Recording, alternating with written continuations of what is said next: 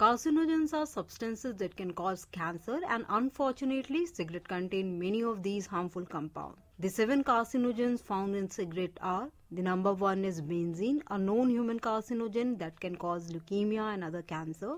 The another example is polonium-210, a radioactive substance that can cause damage in the DNA and thereby increase the risk of the lung cancer. The another example is nitrosamine, a group of chemical that can cause cancer in various organs. The another example is acetaldehyde, a chemical that can cause cancer in the mouth, throat and respiratory system. Some of the another example are acrolein, a chemical that can cause lung cancer and other respiratory problems. And finally, arsenic, a toxic chemical that can cause skin, lung, liver and bladder cancer. These carcinogens are just some of the many harmful substances found in cigarette. Smoking can lead to a variety of health problems including cancer, heart diseases and lung disease.